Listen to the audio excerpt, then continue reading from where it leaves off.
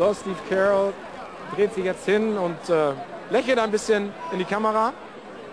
Er hat unter anderem auch mit dem Gastgeber des heutigen Abends, Jon Stewart, zusammen schon gearbeitet in der Daily Show. Und ein bisschen weiter. Oh! Steve. Oh, I love it. Pleasure to meet you, Steven. Steven, what did you bring? I brought a fan.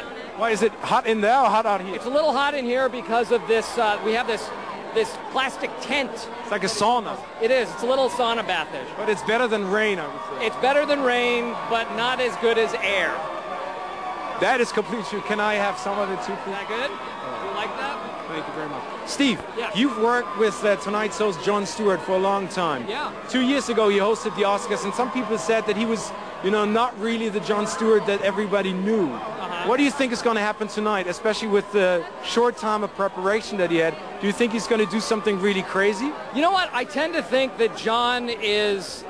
He's always good, whether he has months and months to prepare something or whether it's something that's completely off the cuff. So I have confidence that he'll be able to improvise things, he'll be able to change on his feet. He's a real master at that sort of thing. So I have utter confidence that he will shine and he will, you know, I think he's a great host.